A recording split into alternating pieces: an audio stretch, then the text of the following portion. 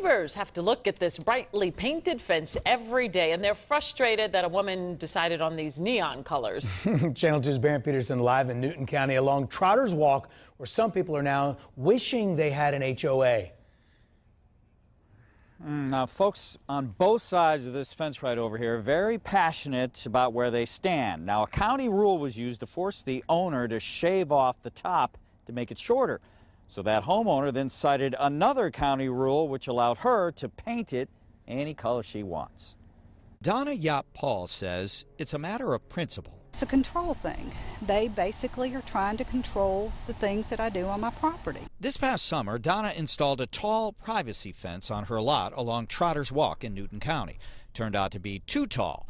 Complaints came in. The county told her to cut it down to size. She did. But over the Thanksgiving weekend, she painted it. She looks over there and out of her mouth says, "Oh my God."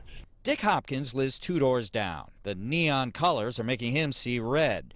But it's only on one side of the fence. On Donna's side, it's a bluish gray to match the trim on her home. I don't know what her problem is, but she certainly doesn't have any respect for her other neighbors. Donna says over the last couple of years, she hasn't seen eye to eye with a neighbor on the other side of the fence. She believed a little more privacy was best for everybody.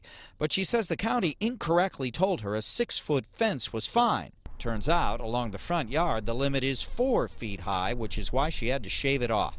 As for the paint job, the county does not regulate the color of a resident's fence. That paint is a 20-year warranty paint, so within 15 years, if it needs to be repainted, it'll be painted the same color. And so I checked again with the county, and they said no regulations regarding paint color, so Donna says it stays. Reporting live in Newton County, Barron Peterson, Channel 2 Action News. Man, she's got a hold of that issue. I mean, she's talking about doing it again in 15 years. Barron, thank you.